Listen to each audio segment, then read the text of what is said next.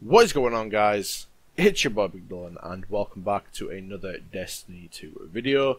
Today I want to talk about and discuss the first expansion that is coming on December the 5th, which is Curse of the Osiris, if I remember correctly. So as of right now, we're officially less than a month away from the DLC releasing. We're at November the 6th right now, going to be November the 7th tomorrow. You know, state the obvious, obviously, like I said. But, getting into the video anyway, is preparing for the DLC, things that you might want to get before the DLC arrives. Now again, this video may not be for everyone. If you're a very dedicated Destiny player, you might already have everything that you want. You have all the weapons, the glimmer, the shards, or whatever else. You'll probably already have everything, but with that being said, there are always new players coming to the game. There is obviously, like I said, PC launched not so long ago. Might even have a couple of things in this video that you might not even have. There might be a couple of weapons that I might recommend that you, like I said, don't have. So, without further ado, let's just get straight to it. So, the first and obvious thing is going to be hitting power cap. Trying to hit power level 305 before the DLC releases. The reason why this is a good thing is because it'll be less grinding to do when the DLC drops. You're going to be at the higher level, you're going to be able to deal more damage to enemies in PvE. Just going to be an all-round smoother and easier experience. You know, the higher you can get, the easier it'll be. Less to do, okay? So that's going to be the first thing to get done and out of the way. Once you've got that done, the next things to move on to is Glimmer, Legendary Shards, and Bright Dust. So, going over Glimmer first, this is the basic currency of the game.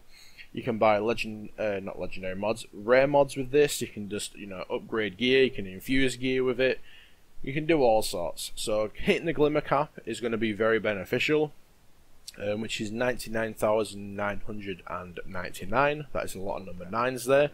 So if you can try and hit glimmer cap before the DLC comes out, that's going to be very good. Next thing is legendary shards. Now legendary shards, Bungie have already said they are working on some new ways to make them more useful, to spend them, you know, so you can spend them on some more things, if that makes sense. So like I said, hoarding legendary shards, if you can try and get, I'd say 1,000 legendary shards, you should be more than good. I did have just short of 7,000, but unfortunately for me, I spent a lot of them on exotics out of the vault, so I can try and get an anti-up, which is again a thing I'll get to in a second, which is trying to collect certain weapons before the new season starts. So the next thing is Bright Dust. Now this is might surprise a few people, but if you can try and hoard onto Bright Dust, you might actually end up putting yourself in maybe, I won't say a better position, but you might just be able to get a few more cosmetic things as soon as the new season starts.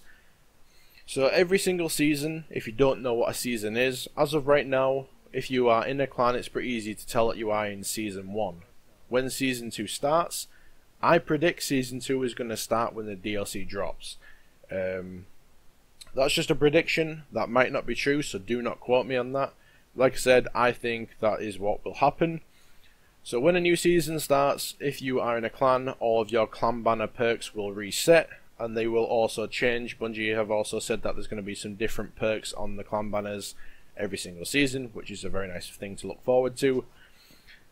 The next thing, like I said, is Eververse is also going to have a new stock of exotic spaceships, sparrows. She's going to have some new ghosts, emotes, all that sort of stuff. Now, the thing you buy that with is Bright Dust, so it makes sense to obviously just hoard onto the Bright Dust and save it for new season. It's as simple as that.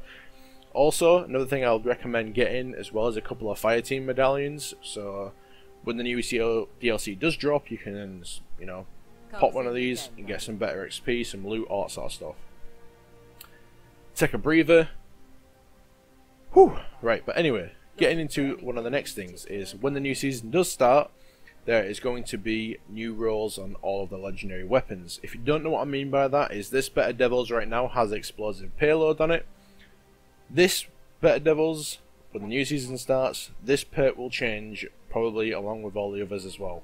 So trying to get this Better Devils as of right now, because it's actually really good.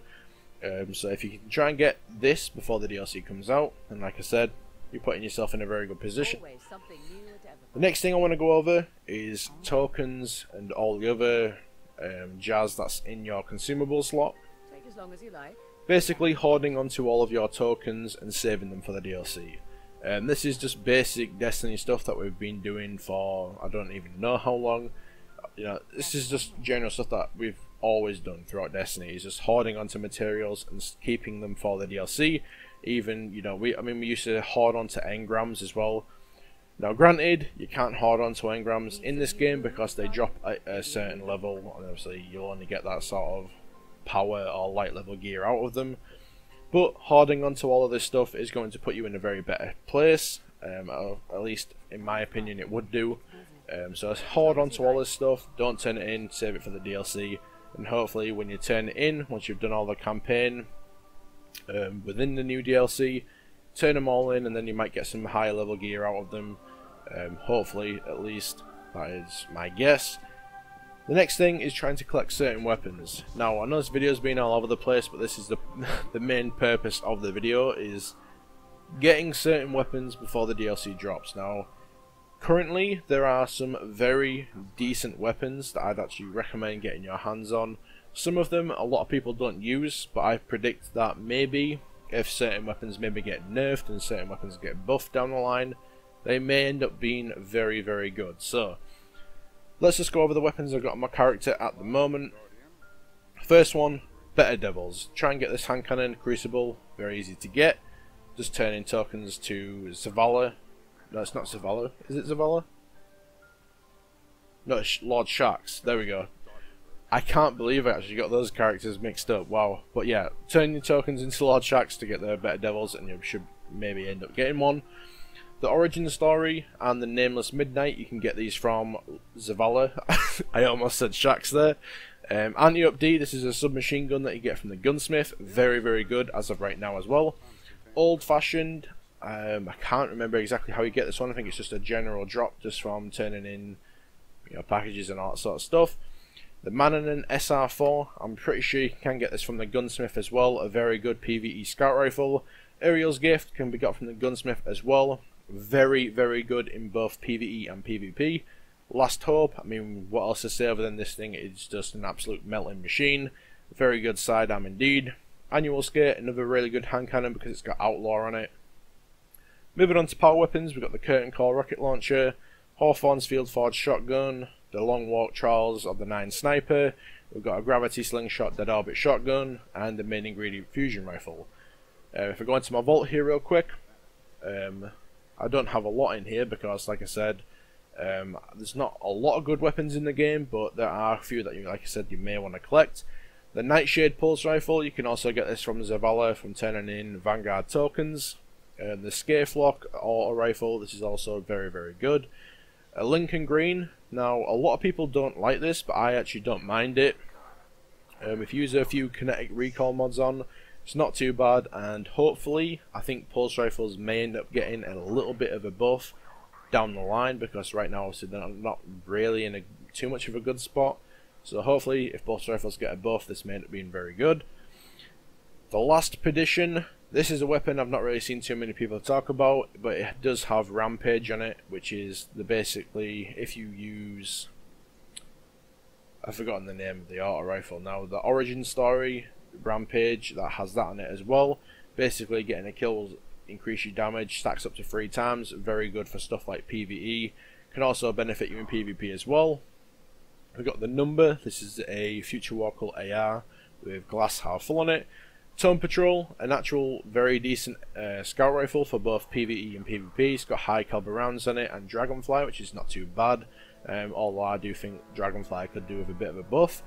The Nurgle, a very good pulse rifle, solid all around. Again, if pulse rifle isn't getting a bit of a buff, this will be even better than what it currently is.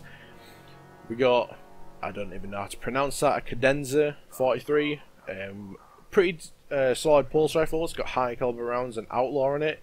The reason I'm keeping this again is because if pulse rifle isn't getting a buff, I'll probably use this in Crucible. Going on to a few other weapons, Martyr's Make, again another really good auto rifle with glass half full on it as well. We've got the Galliard 42, also another auto rifle with Rampage on it. We've got a choice of ricochet rounds and steady rounds on here as well, which isn't too bad, but the main pet being Rampage. So if you like the Origin Story, you know, you might want to try and get your hands on it.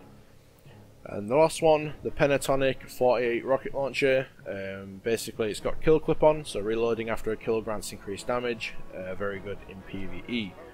So like I said, trying to hold on to a few key weapons that may, you know, be very decent down the line if certain things get buffed or nerfed. But that's pretty much it for the video. I just wanted to sort of give you guys a little, you know, update as to my thoughts on trying to prepare for things. Hopefully, like I said, you might already have everything anyway. If you don't, get hunting it down. And yeah, that's pretty much it for the video, guys. Hopefully you enjoyed. Catch you in the next one. Peace.